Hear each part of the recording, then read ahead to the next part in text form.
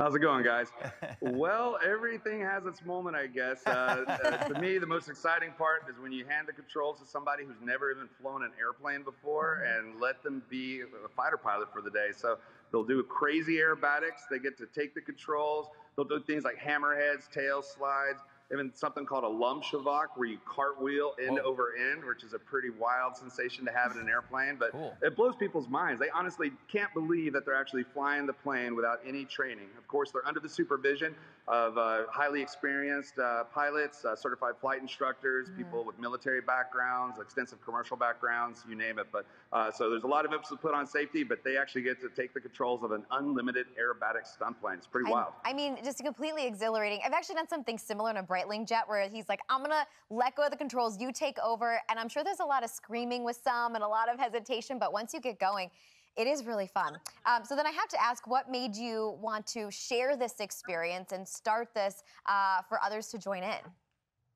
Well, I spent 12 years in the Air Force as an F-16 fighter pilot, and one of the coolest things I got to do in the military was take people up for incentive rides. So these are people who aren't pilots. We throw them in the back of an F-16, light the afterburner, and set their hair on fire. They always came back grinning ear to ear saying, that's the coolest thing I've ever done in an airplane, or the coolest thing I've ever done, full stop. Now, I always wanted to take my family and friends up to show them what that kind of flying was all about.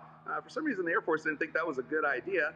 So that became the genesis of Sky Combat Days. Take people up who don't necessarily want to spend 12 years in the military and, for all intents and purposes, let them be a fighter pilot for the day. So that's kind of how we got started. Very cool. All right, so how long did it take you to master all the tricks that you do?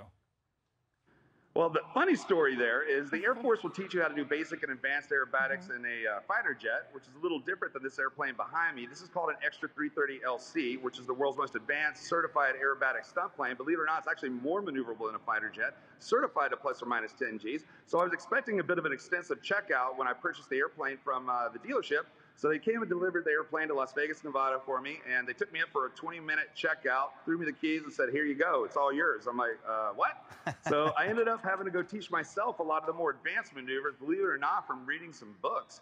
And so believe me, it's a little hair-raising the first time when you get up there and you tumble an airplane where it cartwheels end over end, and watching it or reading it in a book and then going out and trying it's a little bit hair-raising, but God knows I've done thousands of these flights by now, so I can definitely say I got the hang of it, but it took a few months to really get dialed in. But that's not necessarily how most people learn to fly aerobatics, but that's how I did.